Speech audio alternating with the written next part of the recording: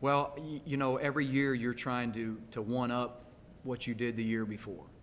And, you know, when we came in our first recruiting class, we had about 2.5 weeks to recruit it.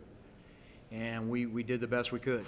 You know, in the following class, which is last year's class, where we had a full year, we felt like, you know, on paper, and let me say that because you don't know what they're going to be until we're 2 or 3 years down the road, but on paper, you know, we were pleased with where we were at. We felt like we made some significant jumps from the year before.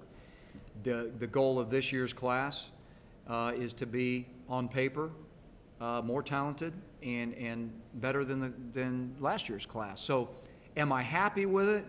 I don't know that you're always just really happy. There's always that 1 or 2 more that maybe you didn't get that you would have loved to have gotten.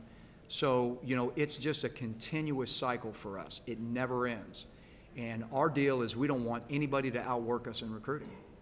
That's it. We don't want anybody to outwork us in recruiting, and we want to make sure that as we go to recruit these guys, that, you know, there's a relationship there that's so strong that it's hard to turn Auburn away. And then, you know, Auburn sells itself. You know, the passion and tradition of the place is second to none. So are we happy with it? I can't say we're disappointed with it, but the cycle just continues.